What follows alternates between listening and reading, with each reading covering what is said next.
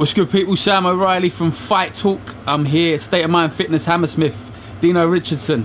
How are you, mate? Yeah, I'm good, mate. How are you? Your head's steaming, mate. I've seen that hard work you put in that sparring in. It's cold, it's cold. I'm just standing about for a bit. Let's touch on your last fight. Yeah. Big arena fight. George Groves show in November, Wembley Arena. How did that feel, man, being out there in front of all those people? Big show. Yeah, that was... I think I've got to say that was probably the best night of my life so far, because I've always gone to boxing there, whether it's sport. I see George there, my first fight. I went to go see live, and then supporting Mitchell Smith, who's a local boy to me there. So it's somewhere where sort of I wanted to, if I ever did turn professional, always wanted to box there. So to get the chance to do that, and then the support I got while I was there was unbelievable. So I think me and Dan was after the main event, and anyone that was there would say like it was buzzing. We had most of the arena to ourselves. So yeah, it was a wicked night. How did you rate your performance on the night? Obviously you got another stoppage. Yeah, I got another stoppage, which I wasn't expecting, because I see the geezer normally fights middleweight. I found out afterwards that he held a German geezer, I can't remember his name, to a 12-round split decision draw. So I wasn't expecting to stop him, especially because I never sparred. I sparred Josh Taylor just before his fight against Dave Ryan, and then the next week I got cut in sparring. So I didn't spar for about 4 or 5 weeks before the fight. So I was a bit worried about my timing.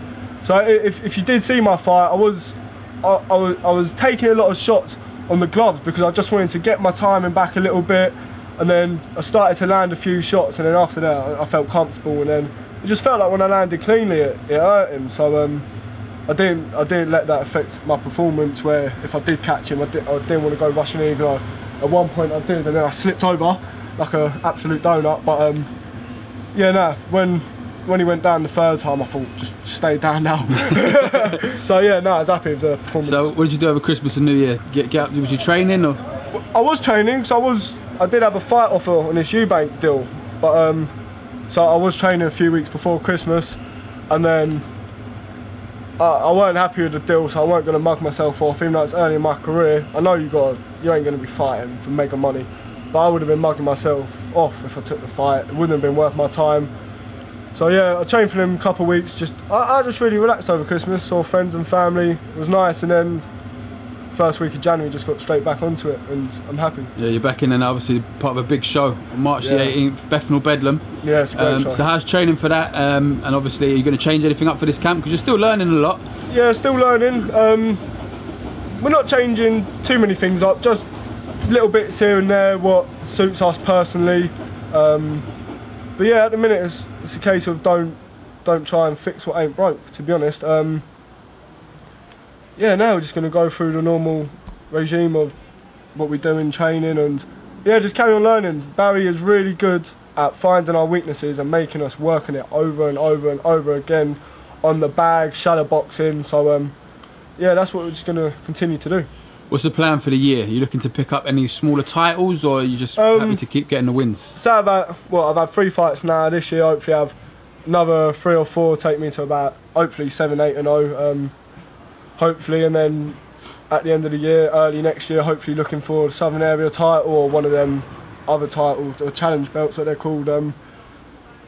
But yeah, I'm just gonna carry on trying to get the wins, and pick up a title along the way, it's a touch. But yeah, I would like to really start aiming to get into position for the Southern Area. And plan staying at super light? Because I know nah, not super light, mate. I tell you. Super welter. Nah, I'm going to be fighting at well. I was planning to go up, because my first couple fights I was struggling to make the weight.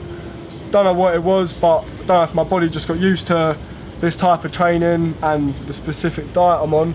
But for my last fight at Wembley, the weight just flew off me, where I could afford to eat a bit more. I think I wanted to fight at 68 kilo, but we matched it at 69.5, so I could afford to have like a little bit more to eat. No shit, nothing like that, but yeah, a bit more of a nice portion.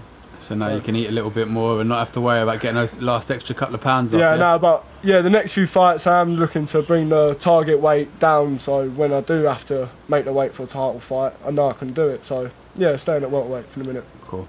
Do you want to give a shout out to any of your sponsors who keep you ticking over? Yeah, Alexander James Contracts. They are a massive help. If I've got something coming up, sort of like if I need a new kit, anything like that, those provide it. Same as Quotax Insurance as well. They've been a massive help.